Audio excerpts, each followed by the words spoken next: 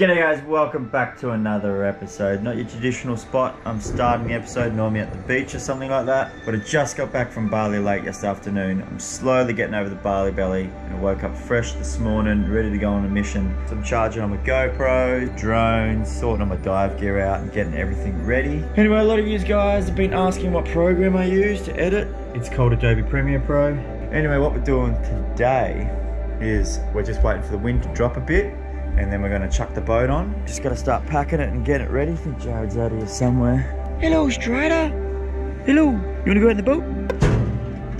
This is a little bit of a tip for you guys. See how Jared's mask has got that flexi part there?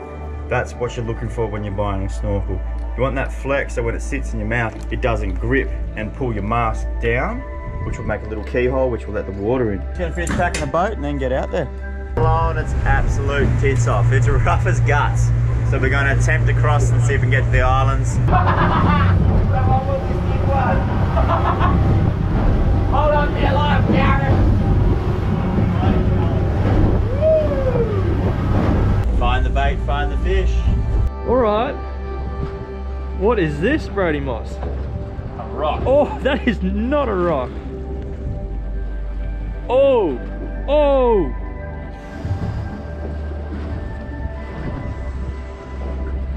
Wow, that was a big fish. We need bigger rods.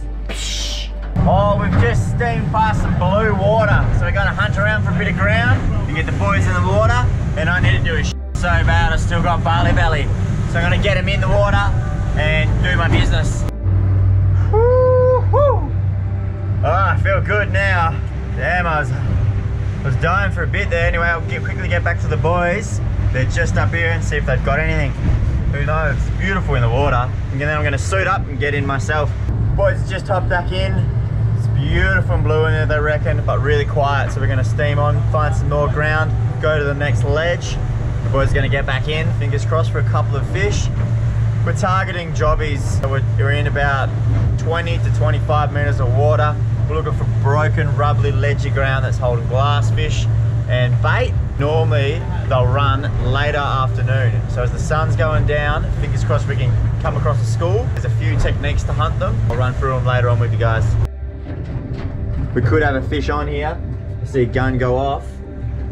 Jared's come up with a fish. It looks like, it could be a jobby. Could be a beautiful jobby. I think it is. We got a jobby. We got exactly what we come for. Well done, Jared Oxley.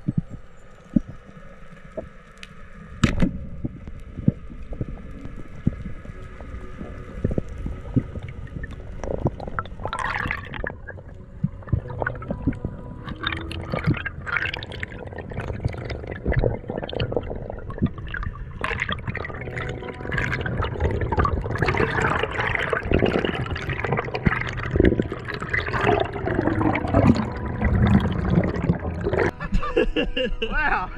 So he was right down on the bottom, I doubled back. So I was a bit far away from him, that's as far as the spear went in. Oh, no way!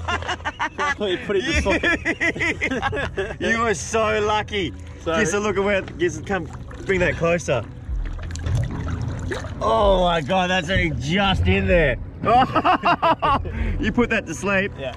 Good fish, man, well done. Stoked. Couple more down there? Yeah. There is. Well done, son. Oh, wow, man. Exactly what you come here for. Good fish, bro. Oh, come here. In you come. Alright, looks like Brodie shot something. Get over there and check it out.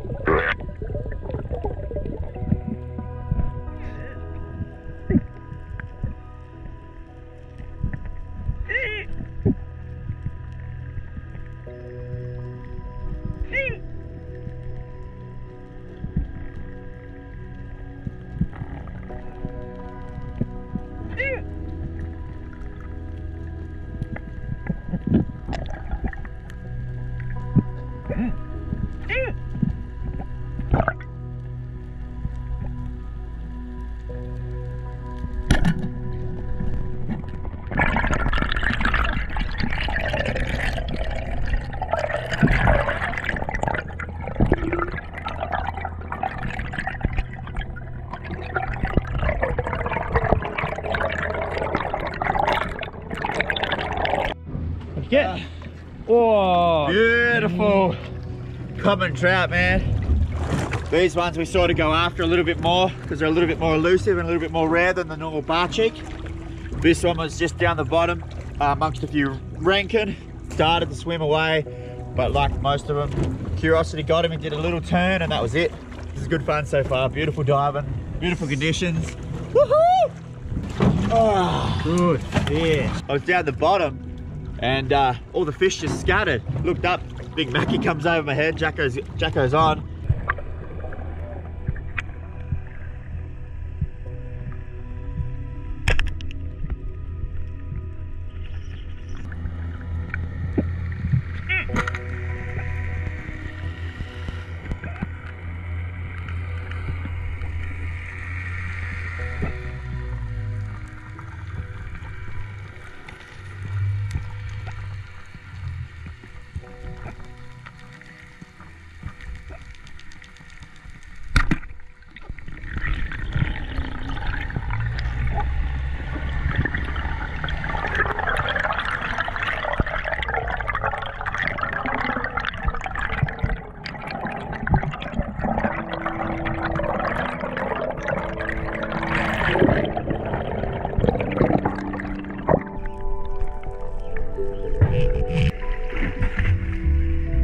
Jacko's Mackie. There's a whole school of these buggers. Well done, Jacko. Well done, Jacko. A few tips for hunting big jobfish, if you guys are interested, is that we find when you do find the jobfish, they hang around, you know, broken ledges, anywhere with bait in and a fair bit of tide movement. 15 to 25 meters of water, ideally. Don't focus on the jobfish swimming down, just get to the bottom. If you spot them, straight down to the bottom, and when you're on the bottom, you just need bottom time. So get down on the bottom if you can, and hang on the bottom, and you'll see them start to bring them in closely, because they are inquisitive, but they're very smart. So they'll come in, start scratching that bottom, and 9 times out of 10, the big one will turn his head and he'll come at you, and he won't be able to stop coming at you. So hold your trigger, because when you shoot them face on, not often will the spear penetrate the hard head straight on, and will skip to the side.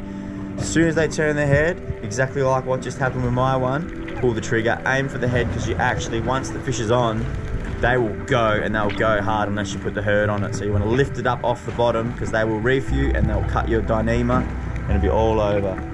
To get those basics down, you should be able to get big jobfish. A lot of the time, if you're mid-water or floating around, they will not give you the chance. They just don't come up to objects that aren't on the bottom most of the time. So hopefully that helps you guys a bit, and that's what we all do when we're targeting jobfish. We're always trying to be on the bottom and a bit of bottom time.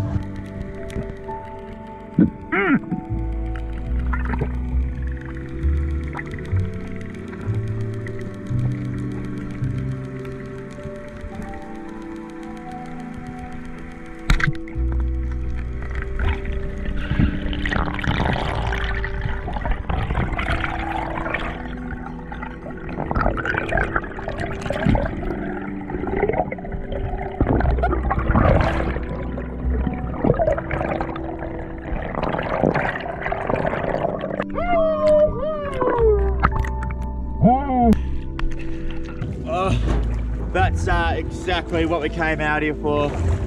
Big jobfish. Super happy with that. That's a monster. Absolute monster jobfish. Woo! That looks cool on here. Oh, all right.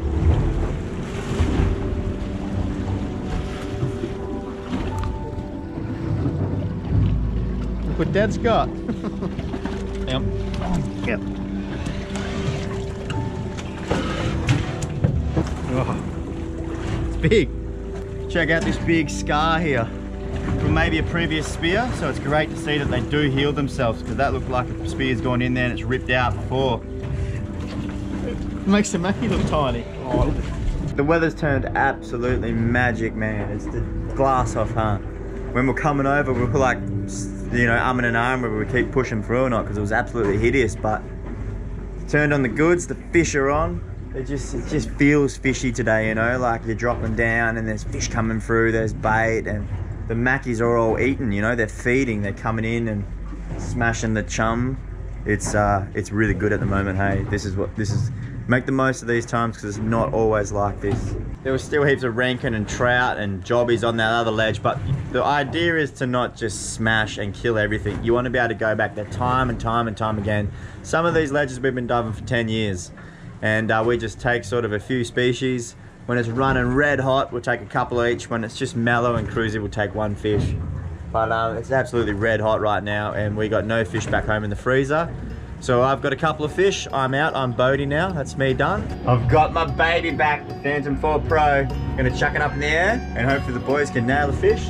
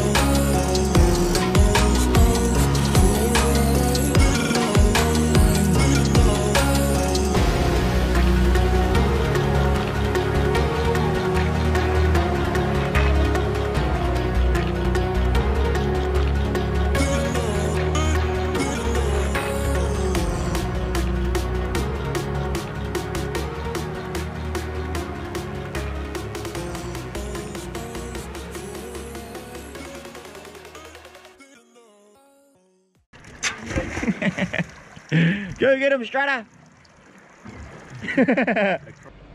Up you get. You got this. You got it.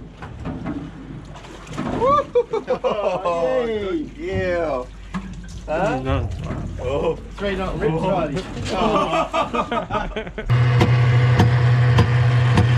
We just spotted something up a couple of 100 meters up here. It looks like some sort of bird or something in distress, maybe, or having a bath or something. We can see it up in the distance, so we're just going to go up there and have a look, see what it is. Here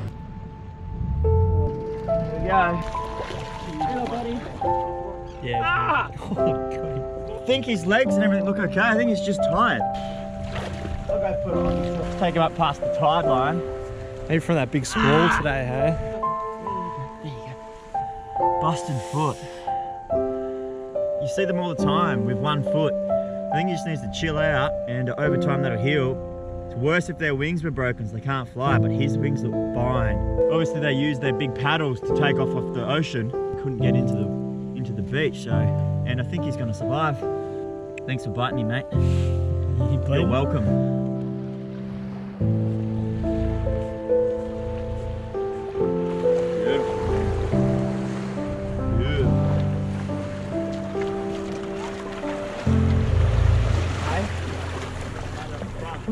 Yeah, true. It's not a bad idea. Hello, Strider. Flick down, yeah.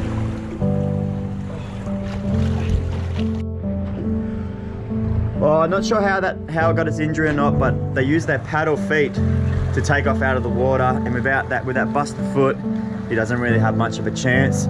So putting him on the beach there, fingers crossed in a few days or whatever, when he gets his strength back, he'll be able to take off the shore and continue his route. You see seagulls and birds like that all the time with one foot, and fingers crossed he'll be fine. There's not a whole lot else we can do, unfortunately.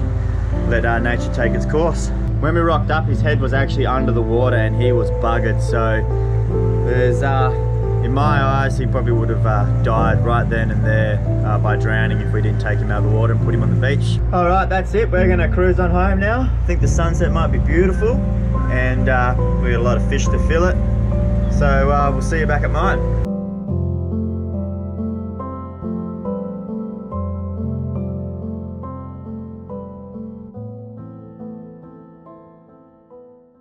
Me and Jacko are just at it first thing this morning. I got a smoothie. Jackson's just getting in some of this fish, but this big box come. So I'm going to open it up and see what it is.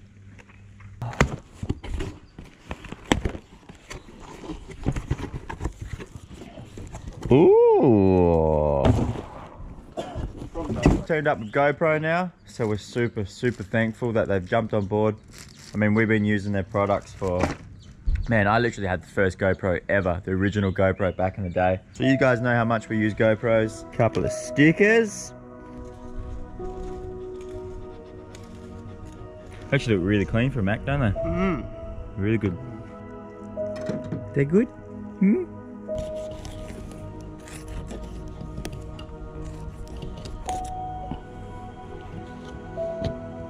Spangled Emperor snappers, when you fillet them, have this big knuckle, like cartilage, right there, and you have to like, they're the worst fish to fillet. It's all good down here, then you have to go around this knuckle. The big Jobfish. Hell yeah. Make sure you do a good job of that, Jackson. Well, what we want to do is we want to get this Jobby head, and Jared and Jacko want to like mount it. So we're going to chop the head off and put it in the freezer because Jared's the man that knows how to do it all. So when he gets back from work, we'll probably do another video and show you guys how to mount the fish heads. You like boil the head and get the jaws out, and they look cool. Actually, I'll go grab one. So this is one that Jared's done before. It's from a 30+ kilo Spanish mackerel that I got. But yeah, we'll make a video on that. Anyway, what we're going to do is we're going to finish filleting this fish and cook it up a little bit later on. We just come down the beach, and what we're going to do is we're going to cook up some creamy Jobfish pie. That's what's on the menu. We just set up the shade, drop the ski in, the wind will start backing off even more and more, and we'll go for a wrap and ski later, get the drone up in the air, but we're starving, so we're going to get straight into cooking this pie up. Out of the whole beach, Bob, you do a poo right there, huh? Bob just dropped a nug right there. Just letting you guys know that we have never ever cooked a fish pie before. So it's gonna be interesting. I reckon we're gonna nail it. We didn't even look up any recipes or anything. Got a rough idea of what we need. It's a pretty basic fish pie, but it's gonna be good. The first thing we're gonna do is got the fresh Jobby from yesterday. We're just gonna chop it up into little cubes. Woo! Got fire, baby. Right, that one didn't work. I couldn't.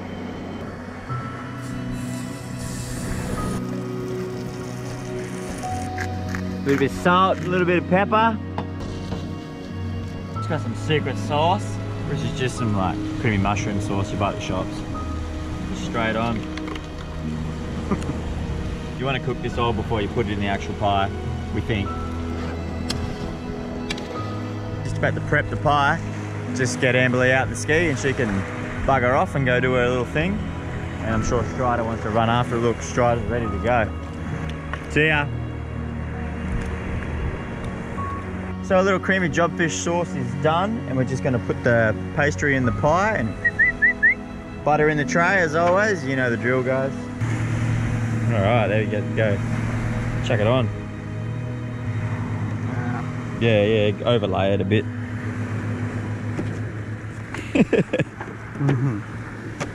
Yeah, that'll do. Oh, damn. Face down. Got the good stuff in the middle there. And a bit of cheese on top. Look at that. We made some fish pie, baby. Woo! Jobfish from yesterday. It actually already smells so good. Got to brown her up and puff that pastry, baby. All right. Woo! There we go. I have no idea how long to give it. Maybe 20, half a. All right, while we're waiting for that pie, get this bad boy up in the air. Destroy it.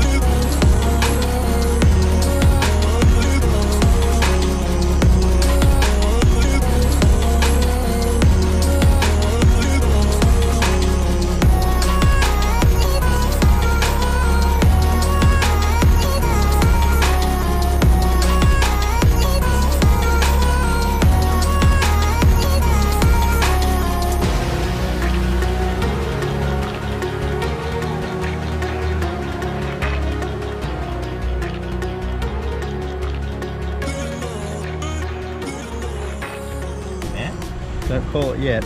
Oops. That'll do. Moment of truth. Whoa! Whoa! It's puffy, it's done. Ready?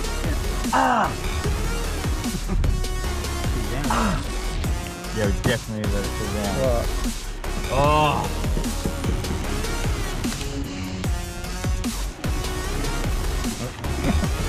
Done it again. My bad. Not the best at this. Oh, there we go. Oh, there we go. That's like... Look at that. Huh? Just have to wait for it to cool down now, eh? Dunno. Ah! Yeah, I need to wait for it to cool down. Whoa! That tastes good, but honestly, we actually nailed that.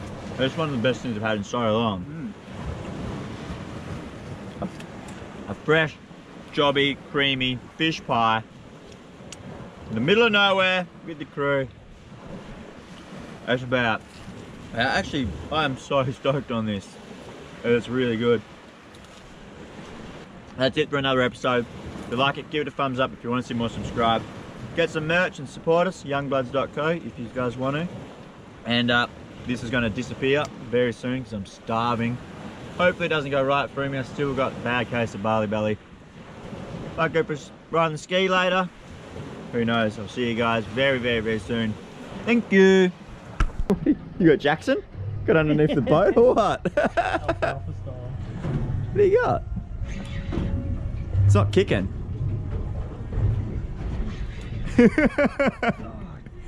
Oh, that's nice. That's good. What is it? It's a bit of rock. Oh, same thing. Oh no. All right. Oh, yes. Yeah, Jared, you got a rock. Good. Might be able to get soup out of that. Yeah. And I think that's it. Oh, you suck at fishing.